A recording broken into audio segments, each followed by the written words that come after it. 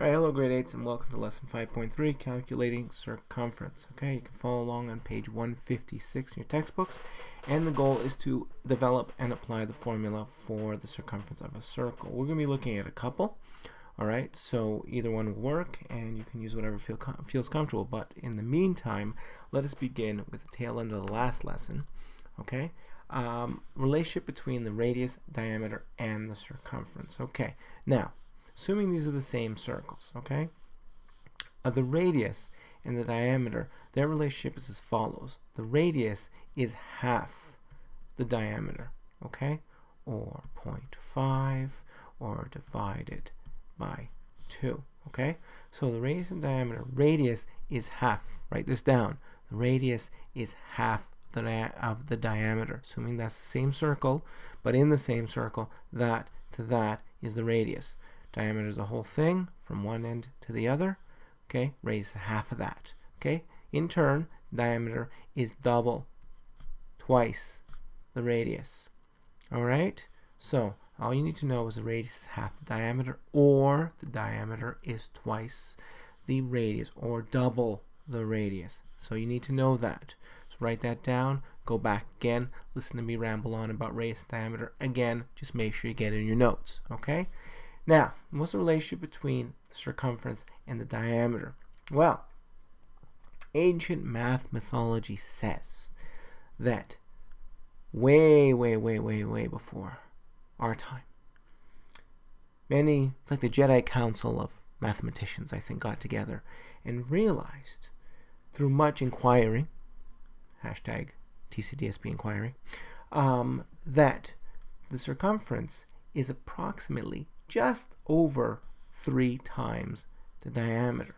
Okay, 3 times the diameter. Now I'm going to come back to this and tell you exactly, well, it's not exact, but it's very close. So that brings us to what is that relationship called, and how can we signify it in a formula? Well, you're going to use pi.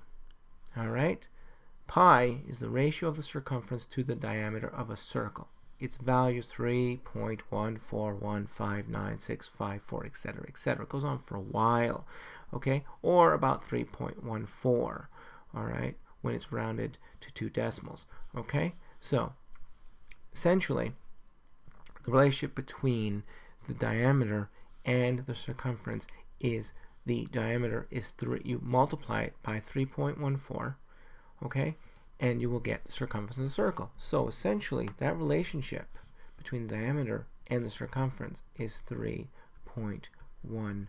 So diameter times 3.14. Okay? And then what is 3.14? 3.14 is pi. Okay? So in your formula, that is what you will be using. And let's talk about those formulas for a second. But before we do, pause right now and take this down. Alright, doesn't really matter about this, but what you need to know is pi equals 3.14. Alright, good? Good. Pause if you need to. And then we'll start again and go. Alright, so let's take a look at these.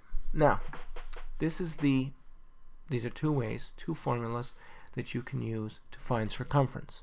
Alright, these are different circles, okay, and you're going to get a different result, okay? But you can use either one of these formulas, equations, to find the circumference. All right? So let's take a look at this one. Now, the diameter, okay, the diameter passing through the center, okay, from one end to the other, is 12 centimeters. So let's plug that in, okay? Circumference equals 3.14, okay? Here's your variable, 12, okay? What is it? Okay, 37.68. All right, so it's very simple. Now what's your unit? Centimeters. Lovely. All right, this one's a little bit more complicated, but not so much. All right, you have your variables that you can plug in. Okay, so here you have 2 times 3.14, because that's pi, times the radius. What's the radius? 8 meters. Okay, there you have it. So now you do this one at a time. Okay, 2 times 3.14, then times 8, but I do this all in one shot. And the answer is, using this formula, 50.24 meters. Okay, so either one works. Okay, and you can use this with this formula, but I'm going to show you how at the end. Okay, but write these down. Write both these examples down. Write the example. Draw this. Okay, I hope you're using a compass. Okay, so draw these examples.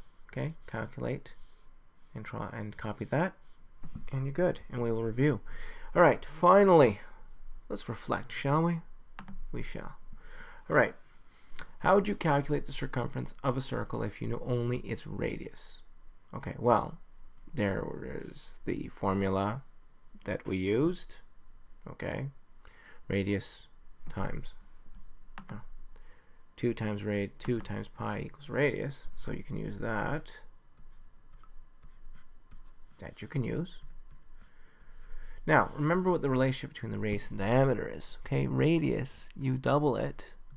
Okay, and then you will get the diameter, and you can use this formula. Or, once you've doubled it, you can say roughly, okay, let's just say the radius is 2 centimeters. Well, if you double it, it's 4 centimeters.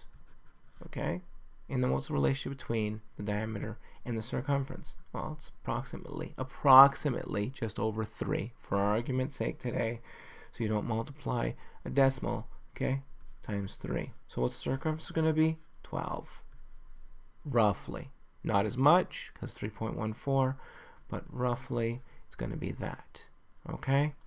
So that's the way you can do it. All right? Now,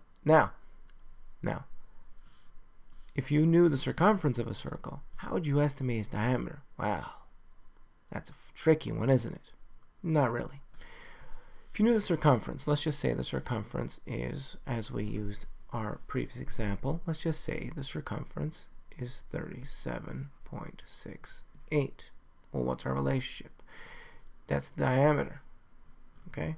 The diameter is multiplied by 3.14 to get to this. Well, if you're using multiplication, you're going to divide this by 3.14, and you're going to get the diameter of 12. Easy stuff, because if we use this example right here, okay, diameter is 12. Here's your answer. Okay, we multiplied pi times 12 to get your circumference. Well, it works the other way too. If you're multiplying, the opposite equation is division. Okay, so easy stuff. When you multiply something to go the other way, use division. Easy, simple stuff. All right, hopefully this was fun and informative. I know it was for me, and I'll see you next day. All right, make sure you take some good notes. I'll be checking, and have a good evening, weekend, or rest of the day.